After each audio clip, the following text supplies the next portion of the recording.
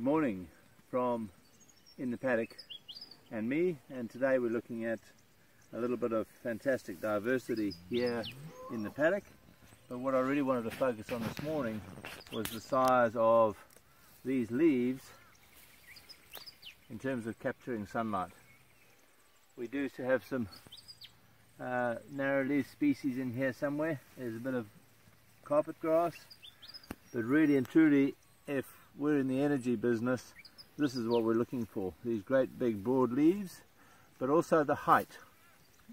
Okay, what's going to affect the capture of sunlight, which drives all life, is the height and the density, okay, of green leaf, as well as the size and the time that that leaf's going to be green. So just about all of these plants here are perennial.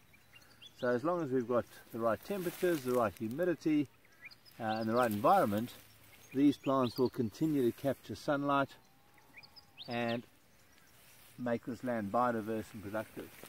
So we've just let the cattle in here this morning, and they'll probably be in here for 4 days, and then we'll move them on.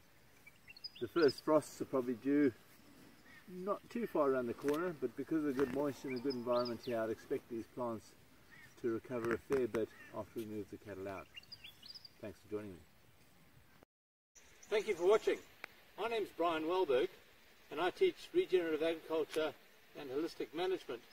If you'd like to learn more, please go to my YouTube channel or my Facebook page. Thank you for watching.